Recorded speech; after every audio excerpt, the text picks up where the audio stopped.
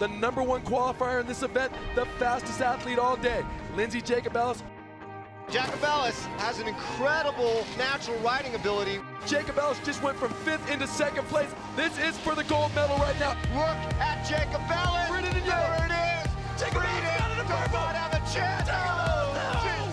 Photo finish right there. I think it's Jacobellis. It is Jacobellis. 0.03 of a second separating those two for the gold. Lindsey looks for the double three-peat.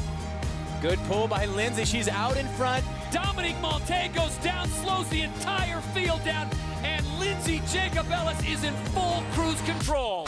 Well, the chase is on to try to reel her in. They're closing the gap, but it is all Lindsey Jacobellis. Lindsey claims the 4-peat.